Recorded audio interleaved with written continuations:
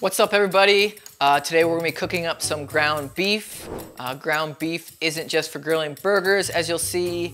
If you've ever wanted to do a carnivore or carnivore-ish, mostly meat-based diet, ground beef is your best friend because, you know, eating steaks every day can get really expensive. Ground beef, on the other hand, is relatively affordable, and it's also really easy to cook with and doesn't require a grill. And so here are 4 different ground beef recipes. I'm gonna start off with what I'm gonna call my regular, what I eat almost every day, what I add to it, both to make my ground beef more delicious and also more nose to tail aligned. Because if you're doing this kind of diet, it's important that you try to eat nose to tail, which means you don't just eat the steaks, but you eat the whole animal, the organs, the skin, the connective tissue. And so one of the things I try to add a few times a week is a little bit of liver. I try to get in about 4 to 6 ounces of liver a week. And the best way I found to do this is just to sneak it in like an ounce at a time. And so I just keep a frozen liver in my freezer. When I'm going to prepare my ground beef, I just break off the chunk I'm going to use, usually 1 to 2 ounces, and then I just cut that up as small as I can, like I mince it while it's still frozen. When it's still frozen, it's really easy to work with, and so I just cut it up as small as I can, and then I set that aside. By the time it's time to add it in, it will be fully thawed. I've tried other ways to do this, using like a food processor where I mix the ground beef and the liver in a food processor, and it kind of turned the whole thing into like a weird meat slurry, and then it's kind of gross having to clean the food processor. This is the easiest way I found to do it. And so once I've got my liver ready to go, I'm going to heat up a cast iron pan on medium heat. I'm going to add a pound of ground beef. This is 85% ground beef. A lot of times I go leaner if I can get it. But either way, I don't find that I need to add any additional like oil or fat to the pan. The ground beef has enough fat or water where it kind of steams that you don't really need to add any oil. But I just flatten out my ground beef with a wooden spoon just to increase the surface area so it'll cook faster. I let it brown. I kind of toss it around a few times so it cooks evenly. And then I wait to the point where it gets about 80 to 90% cooked. And then that's when I'm gonna add in my frozen liver. The liver doesn't really need to cook that long, so that's why I wait to throw it in. I'm just gonna mix that around. Then I'm just going to season this with some salt. The next thing I'm gonna do is add a couple of eggs. This just increases the nutrient density of my ground beef. It also just kind of helps everything bind together. I'm just gonna let them sit there and they're gonna kind of steam sitting on top of the ground beef. And then once they are close to being cooked, I'm just gonna mix them around. I don't wanna overcook my eggs, so right after I scramble it up a little bit, I'm gonna remove my pan from the heat. And then I'm just gonna move my ground beef from the pan into a bowl. The next thing I'm gonna add is some collagen peptides, just a scoop. This sort of makes my ground beef, again, more nose to tail aligned, basically replicating what I would get if I was eating like the skin of the animal.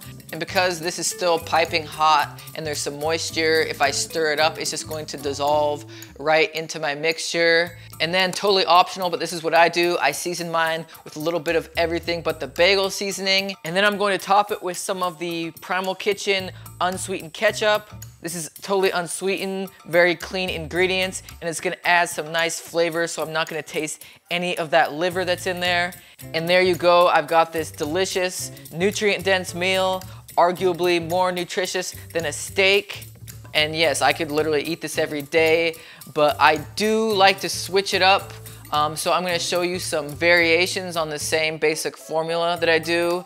One of the variations is sort of an Asian-inspired teriyaki ground beef. I'm gonna cook up my ground beef the same way as the first one. I'm gonna add my liver like I did before. I'm gonna cook it until it's browned, season it with a little bit of salt, and I'm also gonna season this with some kelp flakes, which adds some nice umami flavor and also serves as a natural source of iodine. I'm gonna add some of the Primal Kitchen no soy teriyaki. I'm just going to add that to my pan, and I'm just going to cook that until some of the water cooks off, reduce it a little bit, and then I'm going to transfer that to a bowl. I'm going to add my collagen peptides like I did before. The collagen peptides will actually absorb any excess liquid and sort of thicken that teriyaki sauce, which I like. And so I mix that in there. And then again, totally optional, I'm going to season this with some of the everything but the bagel seasoning. Sometimes I use just like toasted sesame seeds for this Asian inspired one, but there's already sesame seeds inside my everything but the bagel, so I'm just gonna use this again. And voila, that's my Asian inspired one. Sometimes I'll just eat this on its own. Other times I will serve this on top of some white rice if I want a little extra carbohydrate. And so that's the Asian inspired ground beef. The next variation is buffalo ground beef. The Primal Kitchen buffalo sauce is probably my favorite product right now, and there's no reason that you only have to use it for chicken wings. It goes great with ground beef. And so for this one, you're just gonna cook up your ground beef as before, just brown it in the pan, season it with some salt, transfer that ground beef over to a bowl. I'm gonna mix in my collagen peptides as I did before, and then just top it with the buffalo sauce, mix it all around, and there you go, a quick and easy, delicious meal with just a bit of heat. And then the final recipe is a barbecue bacon cheeseburger ground beef. And for this one, I'm just gonna cook up my ground beef and liver as before. This time I'm going to add the collagen peptides a little bit earlier in the process, mix that around, season it with salt. And this time I'm gonna add about a ½ cup of cheddar cheese and a ½ cup of cooked diced bacon. Mix that around a bit. I don't want to overcook the cheese inside the pan, and so I'm gonna quickly transfer that to a bowl. And then I'm going to top this with the Primal Kitchen classic barbecue sauce. I don't eat this one every day, but it is my favorite of the bunch. Truly delicious. But that's it for my ground beef recipes. Again, if you've ever wanted to do a carnivore or sort of carnivore-ish diet, but you know, it seemed too expensive buying steaks all the time, try the ground beef way, the way I do it.